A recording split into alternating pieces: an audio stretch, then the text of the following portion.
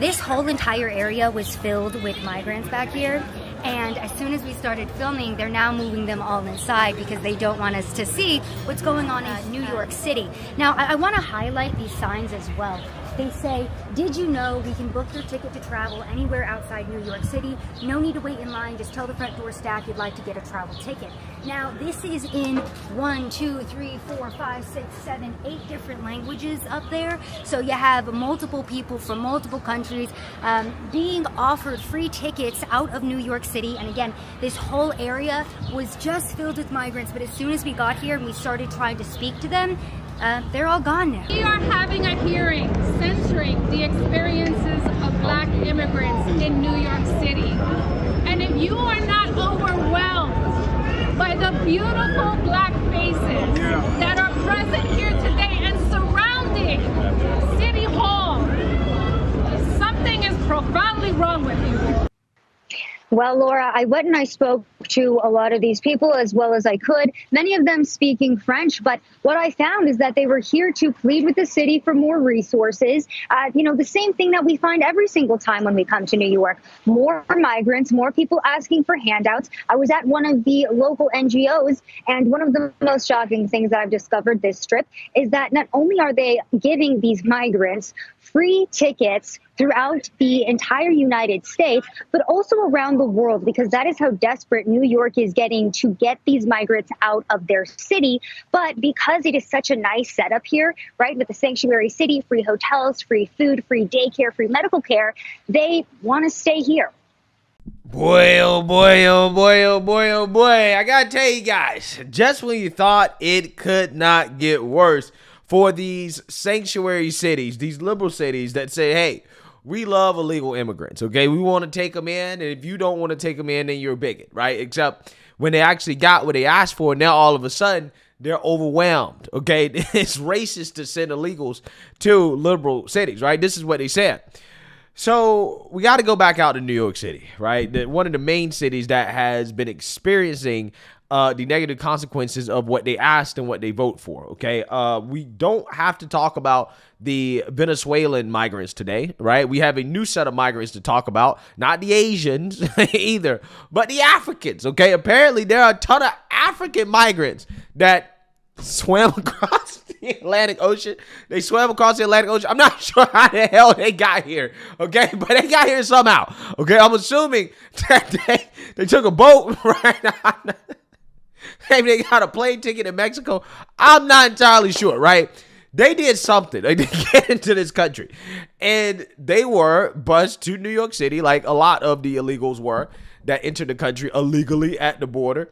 And, yeah, now they are getting all uppity, right? They get real uppity because they don't like the food, okay? They don't like the housing, and they're demanding to work, okay? And if you don't let them work and to give them what they're asking for, what they're entitled to, then you are racist and xenophobic, according to some of these Africans at this New York City meeting that happened after the African migrants stormed town hall over issues that they're having, not getting what they feel they are entitled to, even though they're not really entitled to anything. So I want to talk about it, but before we get into it, we have to have a word from the sponsor of this video, Noble Gold. Hey there, investing feels overwhelming right now, doesn't it?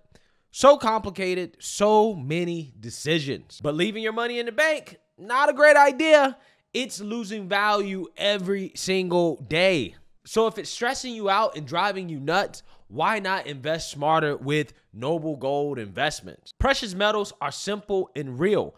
There hasn't been a company or stock that was around 2,000 years ago, but guess what? Gold was around 2,000 years ago. It's always been there through wars, turmoil, and disasters. Reliable, dependent, authentic. That is why you cannot go wrong with precious metals. They've always had your back. Noble Gold Investment American experts will show you how to set and forget your 401k or IRA. You'll get a dedicated professional assigned to you. No hassle, no call centers. And this month, Noble Gold is giving away a free 1/4 ounce gold standard coin with every qualifying IRA investment. Visit noblegold.com to claim your gold coin. That is noblegoldinvestments.com. And just remember, there's a risk with every investment and there's no guarantee of any kind. Today, hundreds of black migrants, many from African countries, showed up at City Hall demanding better treatment. They say they just want a job and basic shelter. And Chopper 2 was overhead this afternoon, showing the large group outside City Hall just how many people this issue is impacting. The steps of City Hall also packed. CBS 2's John Diaz reports now on the changes that they're calling for. Every migrant we spoke with has something in common. They want to work. Right now, they're trying to cut through all the red tape that's stopping them, asking local leaders to put pressure on Washington, D.C. to make a change. As dozens rallied on the steps outside City Hall and hundreds showed up in support nearby inside the council chambers, tears were shed for all black migrants impacted by what advocates are calling unfair treatment. They are here to show you that they belong and that they are here and that they should not be erased. Please listen to them. Tuesday, City Council members held its first hearing to learn more about the experiences black migrants have been going through in New York. Black migrants have reported verbal and physical abuse due to the color of their skin. This is unacceptable. This is shameful time in New York history. This city is not friendly for all people. It is anti-African and xénophobique. Cette ville n'est pas du tout accueillante pour les Africains. Elle est raciste et xénophobe, et on doit le dire. We came to share this testimony to let you all know in this council you all are responsible for this pain and suffering that will affect us for generations to come. But you also can change this for better. C'est l'hôpital qui se moque de la charité. New York City should at least live up to the standard it projects to the world, instead of the mediocrity he has shown our community. Africans deserve dignity and respect. We are not animals. This country has a habit to... I'm so upset. You have a habit to receive all over immigrants, all over community. Why is it going to be done only to the African? It's because it's an embedded protocol of racism and xenophobia in this city. And I want all my fellow Africans to know what it is that they will face if they come in New York City. Federal immigration laws are either slowing down the process for these migrants to get working permits, or depending on what country they come from, it makes them ineligible. But when they give our work permits, we can work and take care of ourselves. Governor Kathy Hochul has tried to speed along the process. These migrants are also up in arms over language access barriers and temporary shelters, saying 30 days isn't long enough. This mother and her 2 kids have been staying at the Humanitarian Relief Center at Floyd Bennett Field, but she says the city should be providing more assistance. What I expect to have like a help from American people, I did not see that. The Relief Center continues to be a point of contention for Republican council member Vicky Palladino, who says the city is already giving the migrants too much.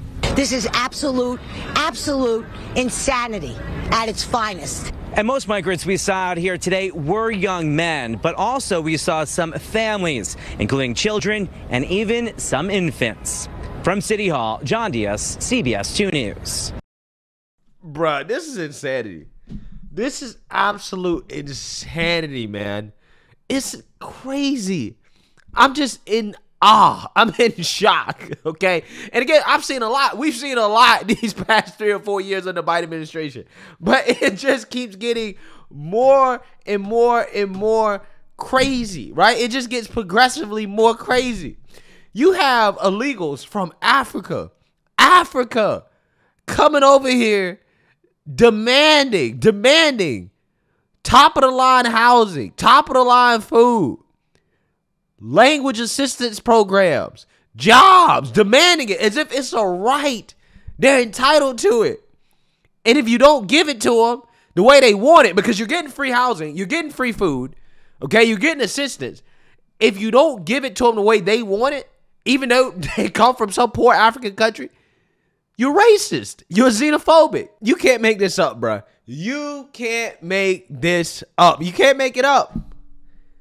We've officially reached clown world. I mean, we were there a long time ago, but I just never imagined the country being in this state, guys. I just never imagined the country being like this.